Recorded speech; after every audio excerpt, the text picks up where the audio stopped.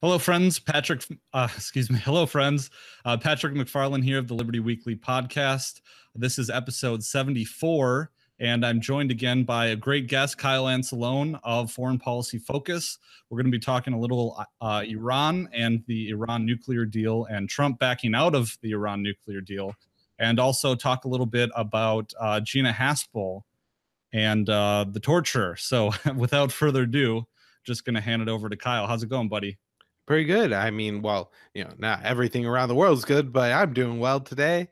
At least I'm not living somewhere where there's bombs falling. Yeah, I try and tell myself that every day just to try and be grateful. But so we've been talking for about, what, 30 minutes now already. And there's the possibility that we will be joined mid-show by Shaheen, another guest, the Australian Iranian, so we can get his perspective, hear what his parents have to say about the deal because they grew up and lived in Iran. So hopefully he'll be joining us. But if not, Kyle is a great guest in of himself. So Kyle, why don't we just start from that bird's eye view that I was talking about before? And before we do that, this is episode 73 instead of 74. So libertyweekly.net/73. All right, buddy. So you want to start from the beginning bird's eye view of Iran just as a country? Yeah, so I mean, I guess the easy, let's just go back in the 60s and 70s. There's a U.S. sock puppet that's the dictator of Iran, the Shah. In 1979, some of the people of Iran finally have enough and rose up. The kind of an extremist government in a lot of ways. The Ayatollah and the Iranian Revolution happens. This is a very right-wing Shia government. Even today, that now that there's been liberalization, there's still, women are technically supposed to wear head covers, even though I think the Tehran police don't enforce that all the time. Anyways, that Iranian government takes American hostages, which doesn't help to get the situation off to a really bad start. Then the United States makes an important shift in the Middle East.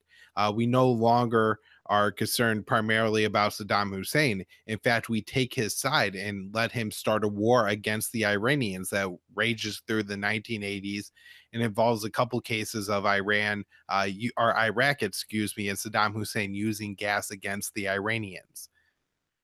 This, kind of goes on through the 1990s. There's not a war, but there's definitely tensions and hostilities there. Of course, in 91 you had Saddam Hussein invade Kuwait, and then the United States destroy a large part of Saddam's army, which I'm sure was a huge benefit to the Iranians. Of course, in 2003 you have the next most critical step, which is the United States taking out the Iraqi army and overthrowing Saddam Hussein. Yeah, and before we go any further, just a few notes about the Iraq-Iran war. And so it turns out through that okay, so yes, in the 80s, we were arming Saddam Hussein and supporting him against Iran. But then later on, it also comes out that Reagan is sending weapons to Iran. And doesn't it turn out that the Israelis were arming Iran as well during that conflict, Kyle? Yeah, I don't know like the complete story of Iran-Contra, but this involved the Reagan administration selling weapons and missiles through Israel to the Iranians during the 1980s, which of course, like I was playing before, was a huge scandal because, we were at least publicly supporting the Saddam side of the Iraq-Iran conflict. Yes, and as I was reading in Andrew Bacevich's book that I've talked about before, essentially, there's most of the U.S. action during that 80s war was in the Persian Gulf, where we were shooting down Iranian cutters in the sea. But I think it all capitalized, or the end of the war was signified by the United States accidentally shooting down a commercial Iranian airliner. And I just bring these things up because, I can. No, these are really good details, about the 1980s policy. One of the important things here you have, though, in Iran leading up till 2003 is Iran did have something of not a nuclear weapons program, but it seems to be Iran was researching what it would take to develop nuclear weapons. Now, some people say that, Iran was looking if it was plausible for them to get a nuclear weapon. Some people are saying and have made the claim that Iran was actually more concerned about Saddam Hussein getting a nuclear weapon and was just doing research to find out what the Iraqi breakout capabilities would be. And of course, if you remember back to 2001, 2002, what was every American afraid of?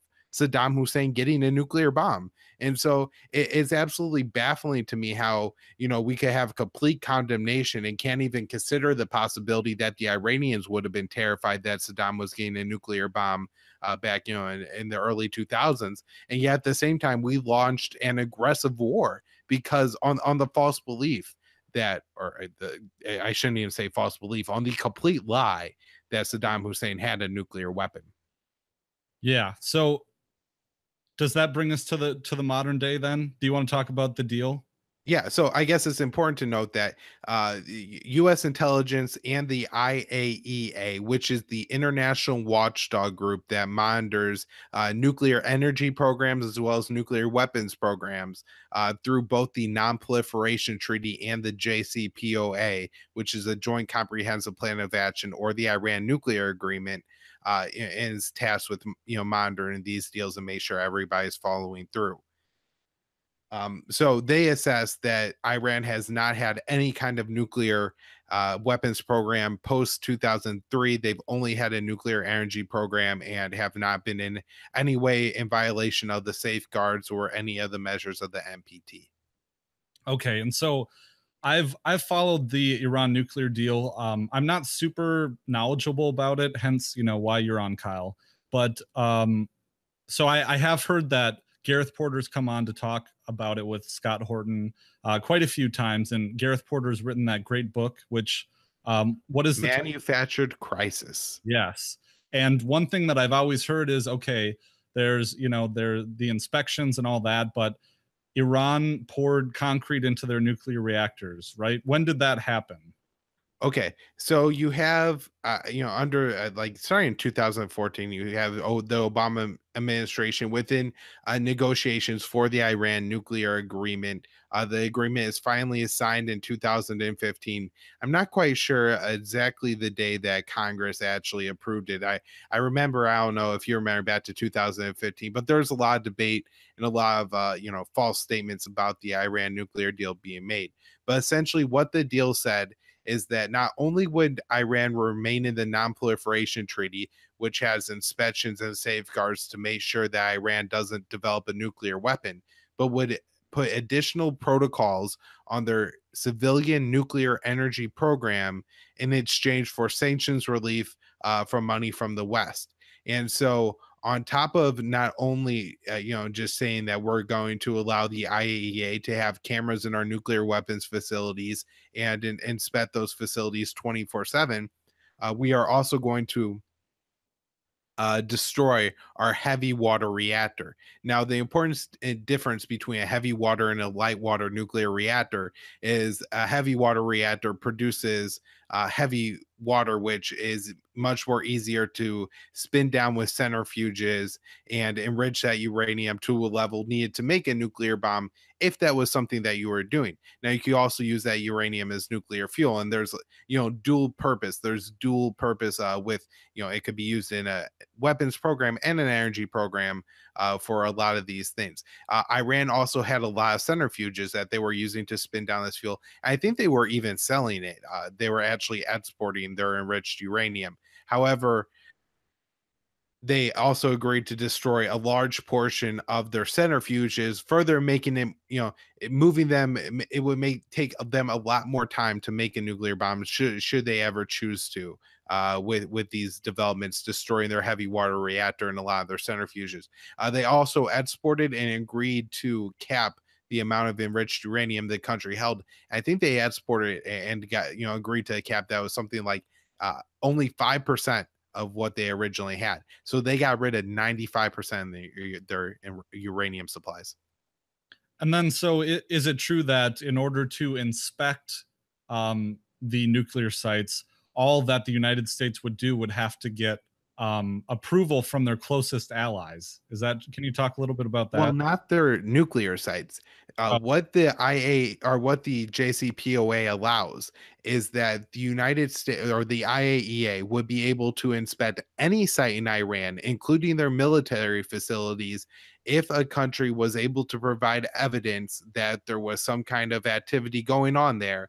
And then I think, Iran would have a chance to refute. But in the end, if a majority of the signatories to the Iran nuclear agreement, which would be uh, Russia, China, Germany, UK, France, and the United States agree that yeah, Iran is in violation, or there's evidence that Iran may be in violation. We need to check this out. Uh, these only a majority, so the UK, France, Germany, and the United States would have to agree that, yeah, we think Iran is in violation. And then the IAEA would go inspect.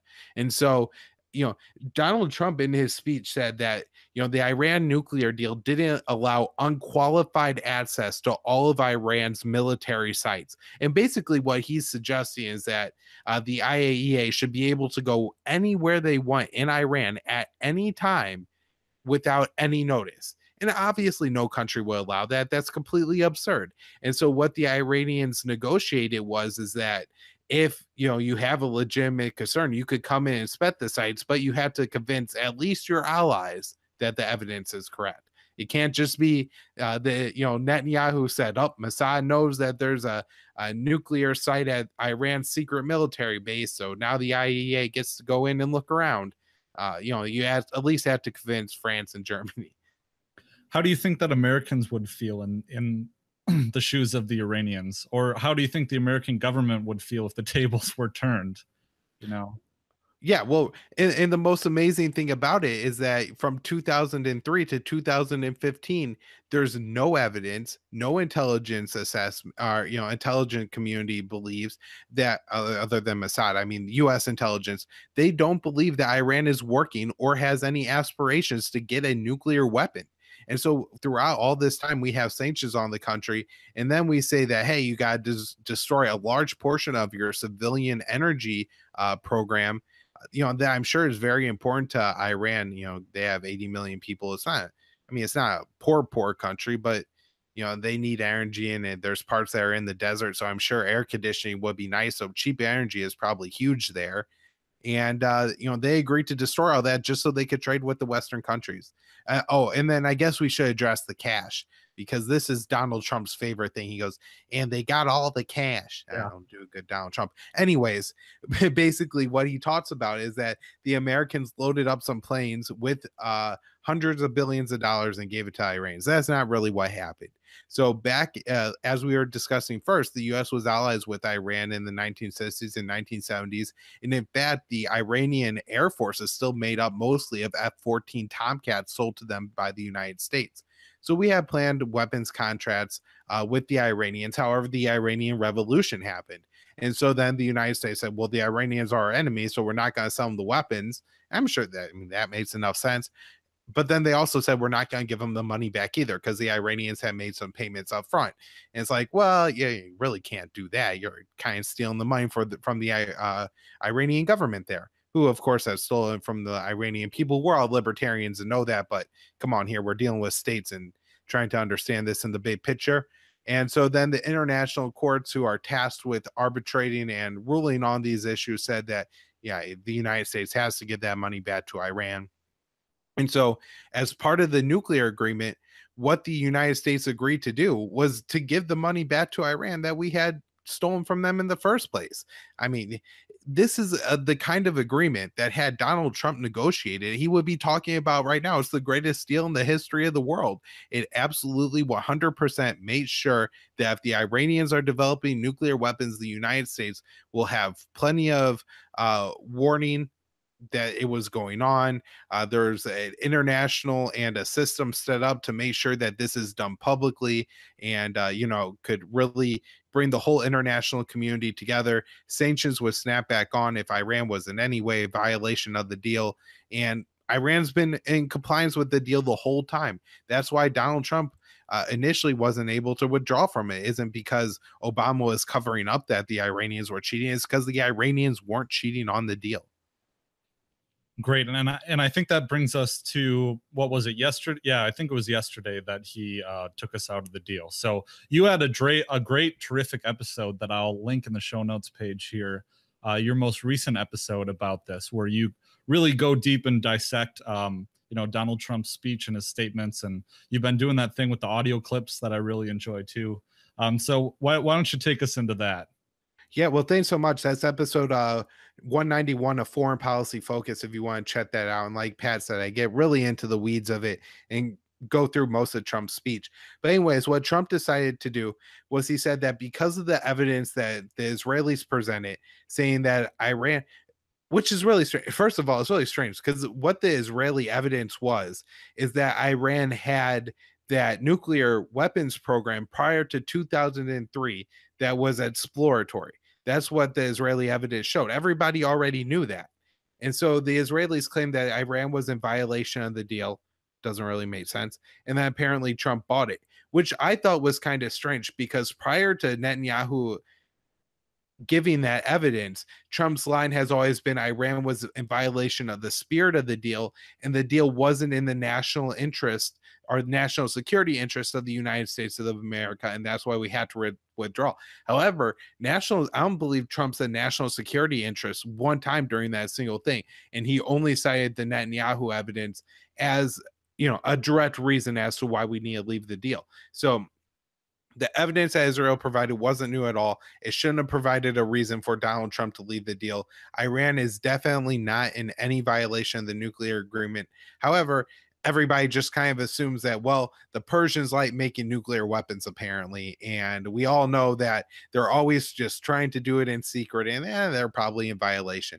And also, I think there's a great sense that people really don't understand what's going on here. And they hear a lot of people saying that Iran is definitely violating the deal, and a lot of people saying that Iran is in no way violating the deal. I think it's fair they'll split the difference. So, like, they're probably kind of right. They're probably kind of right. And we figure Iran's violating the deal a little bit. Maybe it's more of a technicality kind of thing, but they're definitely doing something wrong, because at the end of the day, everybody assumes that the goal of the Iranians is to get a nuclear weapon. And it's just simply not the case. And obviously, John Bolton comes in. So it's not really a surprise that we're getting out of the nuclear agreement. I mean, last month I saw Zero Hedge was reporting that Donald Trump would bring us out of the agreement this month. And so one thing that I did notice at the end of Trump's speech was that he was appealing to the Iranian people. And it just sounds like classic regime change rhetoric, Yeah, I talked about this a little bit in my episode, and he says, I have a message to the Iranian people that your government's ripping you off and that the Americans are here to help you. Well, first of all, the thing he said right before that was a threat to Iran, saying that if Iran threatened the United States in every way, they would face something that's never been faced before in history. Basically meaning that the United States is going to bomb Iran heavily is more or less what Trump was saying, and wage a regime change there, which is going to kill millions of people, right? I mean, at best, I would say, but maybe you get more concerned at fine, hundreds of thousands, right? And then at the next time he says, we care about you and we want to help you. And so what we're going to do is we're going to deprive your country of all American imports. We're going to try to keep the rest of the world from trading with you. That way you're poor and you starve, and that's going to make you be able to somehow rise up against your government and overthrow it. Yeah. Well, I mean, we've seen this play out over and over again, Kyle. It's just so frustrating. Well, right. It's amazing that you have Iraq right next door to Iran with, somewhat similar issues in the two countries. I mean, Iran does have a somewhat large Sunni minority population. They have a Kurdish population with, some autonomy. Of course, you have a strict government in the central of Iran. And so I can't see how it would, really end up any different other than the fact that the Iranians have a much more advanced military than Saddam did at the time the United States invaded in 2003. Of course, as we talked about before, a lot of that was because of the 1991 war against Saddam. Yes. And so I think we should maybe move on to the second half here. Did you have any closing remarks about the Iran deal before we get into Gina Haspel? Well, I guess a couple things. One would be is that a lot of people are saying, well, I guess there's a lot to be left determined, to say the least. Iran could remain in the deal with the other signatories to the agreement. It'll be interesting to see what Trump does and how he reacts to Germany, France, and the UK, who could make real benefits by trading with the Iranian people. There's a lot of wealth there, and there's a lot of energy in Iran, and there's 80 million people, so that's a good market for these countries to reach out to. And it would be a real shame if the people of Europe and the people of Iran can't get more wealthy together by trading. But I'm guessing Donald Trump is going to look to prevent this. One of the big issues here is that Iran has been unable to purchase civilian passenger airplanes for quite a long time, and their air fleet is really old, and they deal with crashes on a somewhat frequent basis. And so Boeing and Airbus were going to make huge profits selling planes to Iran, and they're now unable to do so. I think the Trump administration actually announced today that they would only have the next 90 days to carry out the deals, and then all trade is going to be shut off. Now Airbus will be a little bit more because it's more of a European and international country, to see how much the United States could actually prevent that. However, we could now be possibly engaging in some trade wars with our allied countries in Europe over trying to get them to enforce sanctions on Iran. I don't think it will get that far. I can't imagine that would get that far, but you never know with the Trump administration. Yeah, I heard Ron Paul talking about this today with Daniel McAdams about Boeing specifically, and I think Ron Paul said it was pretty ironic because he couldn't think of a company that was closer to the deep state than Boeing. Right. Well, I think that's one of the really interesting things that are yet to play out here is that there are a lot of big money interest that could do deals with Iran and make major profits. And so it'll be interesting if companies like Boeing are going to get some kind of carve out here. In one sense, you would think that they would, just because of the deep state ties and the fact that Boeing spends a lot of money in Congress to make sure that they're able to get these contracts. But in the other sense, this is kind of, I guess, what you would expect from Donald Trump, who isn't necessarily a politician, and that is kind of ham-handed and is just going to slam down his fist and say, Iran deal is done, and, not allow any of these carve-out to happen. Yeah, I got really mad, to be honest. I got really mad when I watched the announcement. I was at work yesterday and like I said, it was no surprise, but it's just so Orwellian to see presidents get up there and just spout, neocon talking points. And I'm sure you can relate, Yeah, no, it's absolutely infuriating. I mean, there were some things in the speech that were an outright lie. Um, the fact that the Taliban or the Iran is a leading state sponsor of terror, and they bat their enemies in Al Qaeda. Yeah, right. Iran, Trump complained about all the money Iran was spending overseas. This money was being spent in Iraq and Syria to fight against Al Qaeda and ISIS, not fight for Al Qaeda, not fight for ISIS. The Taliban in Afghanistan, their Pashtuns are Sunnis. They're not friends of the Iranians. And I guess, the two countries probably are able to, well, with the Pashtuns being a significant portion of Afghanistan, prior to 2001 having some central control in the country. Yeah, they did, I'm sure, have some agreements and ties, but the Taliban, assassinated Iranian diplomats and was a real problem for Iran. And then, yeah, he said they had a missile program. Iran's missiles, ballistic missiles, are capped at 200 or 2,000 kilometers now, which does give them the ability to strike Israel. But Israel is a nuclear power with a nuclear triad. They have nuclear capable bombers, they have nuclear capable submarines, and they have their nuclear capable land based Jericho missiles. And so let's be honest here on who has the military might. Saudi Arabia, the UAE, who both have U.S. bought militaries that were sold to them. They have Patriot missiles, they have F-16s, they have American-made tanks, they have American advisors. Israel with their nuclear arsenal and also American-made military versus Iran, who the threat you could come up with is they have speedboats that harass American ships, and they have missiles that are too small to have a nuclear warhead, even if Iran were to pursue a nuclear bomb. And then they also conflate their ballistic missile program with their space program, because Iran does have a program where they launch satellites into space. And again, this is civilian, and you can't really, for rocket science reasons that I don't quite understand, you can't really just take a rocket program where you're launching satellites and turn it into a program where you're going to be launching ICBMs with nuclear missiles. Just to touch on, so when Trump told these pretty much outright lies about you know, Iran support for Al Qaeda and stuff like that, weren't you saying in your episode that that might infer that it would fall under the AUMF if we attacked them? It could definitely do. I hope I made that point because it's a smart one, but maybe you just thought it up yourself.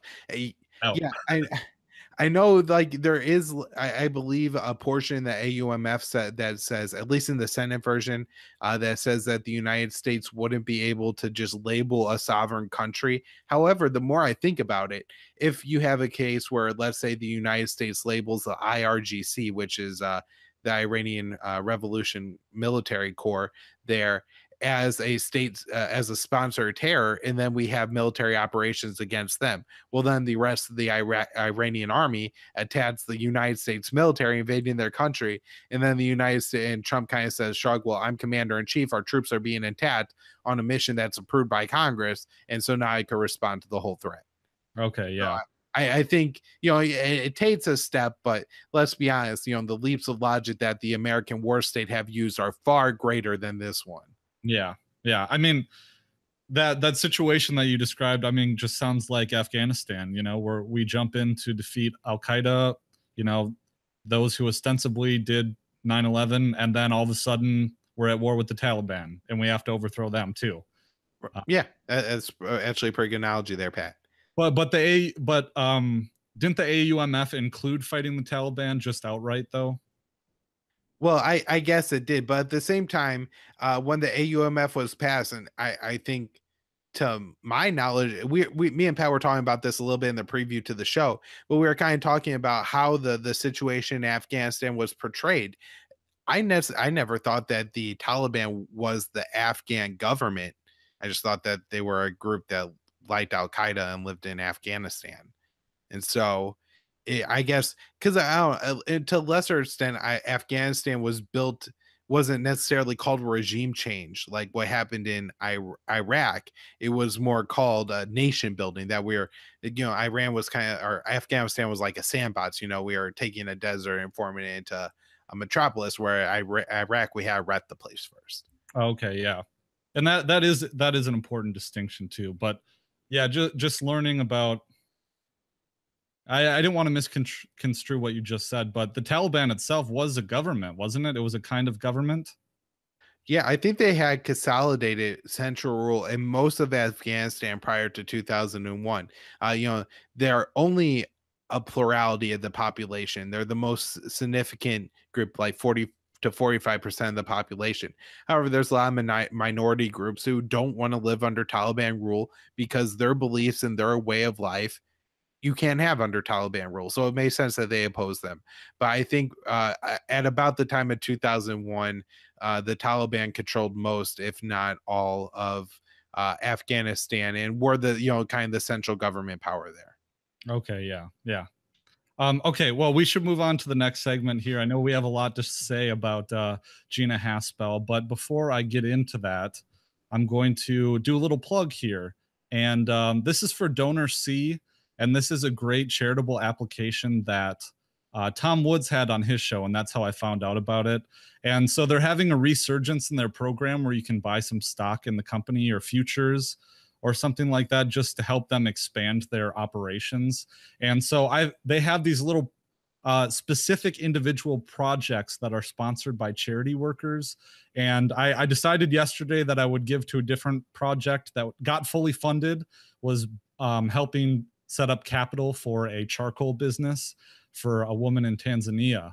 But here's a project, and I think going on forward, I'm going to have an ad spot for specific projects on Donor C. And I'd love to see some of my listeners get involved with Donor C.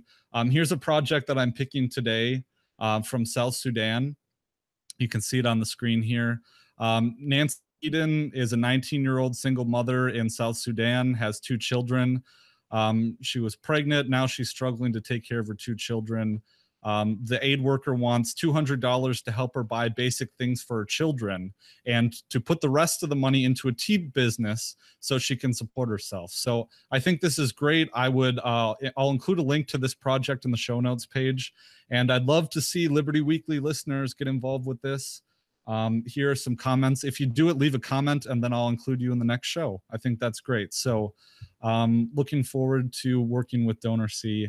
I think it's a great thing to do. So Yeah, can I just outline real quick though, just for your listeners to have some context here? South Sudan is a country that's plagued by civil war. I mean, as soon as South Sudan broke away from Sudan, which was organized by the Hillary Clinton State Department, and definitely benefited oil interests. Basically, what happened is I think they tried like break off the warring sets from Sudan, from South Sudan, which then created another situation where there was a majority group with power and a minority group, and eventually that broke into a civil war. And that civil war, I mean, is causing a famine in that country. There's no need right now to have a famine in South Sudan. However, the war is so brutal.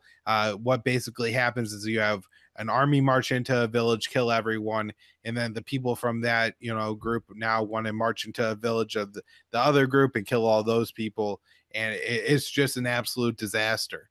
And the only people that benefit are, of course, the donors, well, the U.S. politicians who get the donations, and then the U.S. companies that make the money. Well, shit, I'm so glad that I had you on, Kyle. So that's another interesting tidbit about this. And yeah, I'll shoot you an article from the AP that ran just a few days ago. It doesn't go into all that detail, but it talks a little bit just about like how there's I think close to 7 million people now that are on the verge of starvation. And just like imagine, it's one thing to be on not have access to a lot of food and be like a young man. Okay, that's something that maybe you can imagine. But if you're a 5-year-old kid, and God forbid, then your parents were also killed by the violence, I mean, you're likely going to starve to death. But also, they profile this older gentleman who's like 65 years old. What chance does he have? He's probably going to starve to death too. Yeah, and I'm very glad that DonorSee exists, and it's cool because the thing about DonorSee is that they send you video here. I'm going to screen share again. The cool thing about it is that they send you videos so you can see where your money is going, exactly where it's going, as opposed to donating to the Red Cross or other organizations where you're completely detached from the giving process. Right. And I would guess that this $220 that DonorSee will give to this family is probably more than the Clinton Foundation will give to this to South Sudan. So I would definitely take the opportunity. I really like DonorSee as well. Yeah, they're awesome, and it'd be cool to talk with someone from there. But so yeah, and man, I can't. So Gina Haspel, right, going from some good in the world to some really evil in the world. Yeah. So why don't you outline it, Kyle? Yeah. Yeah, I'll just the firing of Rex Tillerson created a chain reaction where Mike Pompeo got nominated and then confirmed to be Secretary of State. Still mad at Rand Paul for that one. And then that left a vacancy as CIA director, which CIA deputy director that Gina Haspel is now looking to fill. She does have to still be confirmed by the Senate, so hopefully we could prevent this from happening. Gina Haspel is a career CIA operative. At one point, she ran a CIA black site in 2002 in Thailand. This was misreported as first, as I guess suggests that she ran that site the whole time. She ran it in October and November, and possibly into December of 2002, when waterboarding and torture definitely occurred at that site. Later on, I believe in 2006, she had gotten some promotions and was acting as, I believe, Jose Rodriguez's chief of staff, but she basically had some kind of high-ranking role in the CIA, and then helped to carry out the destruction of the videotapes that showed the torture at that CIA black site. This was evidence that not only her, but other people in the CIA oversaw the torture and waterboarding, which is simulated drowning, where at the very last second they bring you back from the verge of death. And what's it? Is it Mancow? Do I have that guy right? There's this guy who was a big into saying that that wasn't torture, a big conservative guy, and underwent it, in like 10 seconds in he was like, oh my god, that's torture. And so she oversaw this very disturbing practice and then helped to cover it up. At no point did she make any attempt to expose this to the American people like the heroic John Kiriakou did when he found out. And then John Kiriakou went to serve time in prison for exposing the torture program, while she, who helped to carry out the program, Jose Rodriguez, who was running the CIA, John Yoo, who drafted the memos that gave the legal justification for it, Dick Cheney, George Bush, and all the other people involved went absolutely free. That man went to jail for saying something about it. And so we have from the hearing, did this happen today? I think today. Right. Yeah, it was just going on before we went live. Yeah, you want to talk about that? Yeah, so actually, I wasn't watching the hearing. I had just gotten home from work and I was scrolling through Twitter, and there's a guy, Ray McGovern, who is, I believe, the co-founder, but was definitely an early member of Veteran Intelligence Professionals for Sandy. And basically, this was retired intelligence officers, or even I think some high-ranking military personnel. Scott Ritter was a weapons investigator, who all got together and formed this organization where basically they just, issue memos and statements saying that this is an assessment, because they believed that the intelligence community had become corrupted and was just producing reports that reflected what the administration wanted to hear and not the truth. And so, 2001, 2002, when they're making up lies about Saddam Hussein having connections with Al Qaeda and that he was going to make a nuclear weapon and give it to the terrorists, these were the people making common sense. Now, one of these men is Ray McGovern, who is a 27-year veteran of the CIA and a 75-year-old guy. He shows up to the committee hearing and says, Gina Haspel is a torturer. We cannot confirm her. And he is doing everything in his power to make any little stand to convince people that this woman is in no fit way to run the CIA. And the Capitol Police strike him out pretty brutally. And I think you have a video here. Yeah, you can hear his head thump as they bring him out at the end. This is a 16-second clip that I'm going to play, and I hope it plays nice with my audio recording and it's not too loud for you, but here it goes. Syria and Thailand. Stop resisting. Stop resisting. It's on the record. Stop resisting. Right there, that thump. You guys voted for secret fighter. Yeah, so some pretty rough stuff there.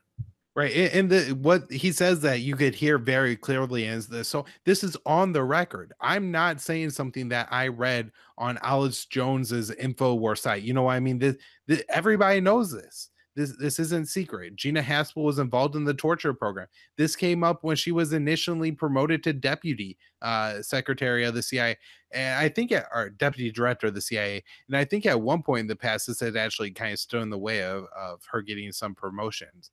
But apparently, she's just a violent and very dangerous woman. John Kiriakou said that her nickname was Bloody Gina, and a real threat to the liberty, not only of the people of the United States, but probably more importantly, the people of the world and the Middle East, especially.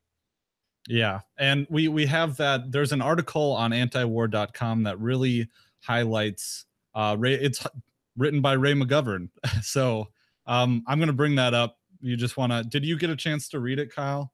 I actually did. It's on tab in my browser too here.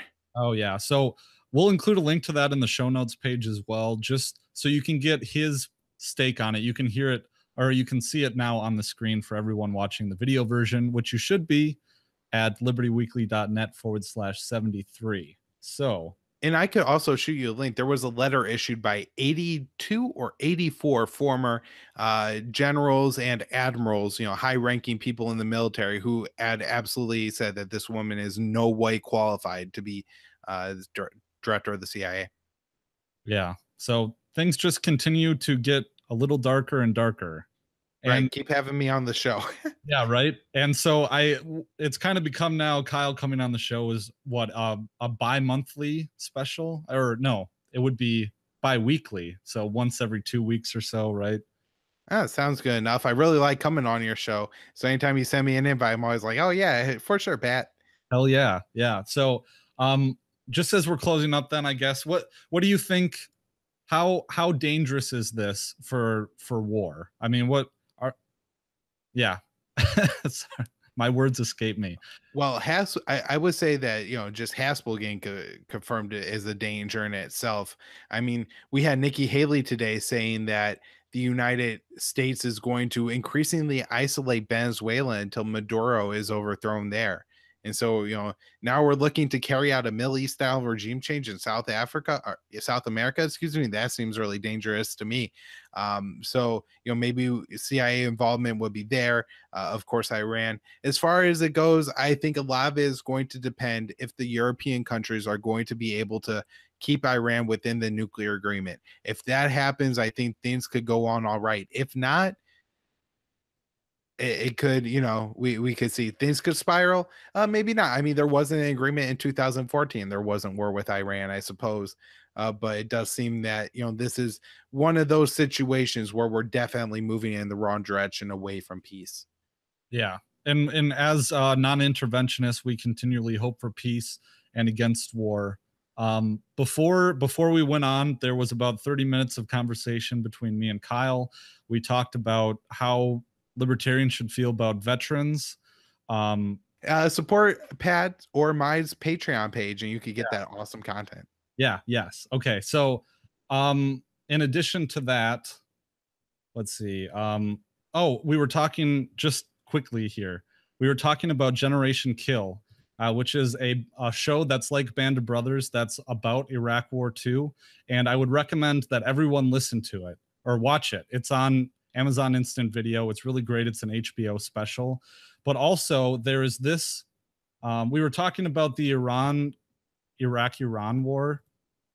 And I watched this movie on Netflix called Under the Shadow. And it's a horror film, but it is about the Iraq-Iran conflict and a Tehran woman who stays in her home during the Iraq war. My cat is getting at me here. She stays in her home during the war, during the invasion, and it's in Tehran, and it's just her experience there. And I thought it was really insightful because as Americans, we just think that these people are living in caves in sand and we don't realize that, these people had kind of a Western experience. Oh yeah. Very important. It's very humanizing. So I would suggest everyone watch this show, Under the Shadow. And so too bad we couldn't get Shaheen to join us for this episode, because I think he could have brought a lot to the table, but maybe I'll have him on again to talk about this in the very near future. So thanks so much, Kyle, for joining me. I'll include all the links of everything we discussed in the show notes page, but thanks for bearing with me through that end segment too. No problem, Pat. I love coming on the show. Thanks so much for having me on. All right, buddy. Till next time.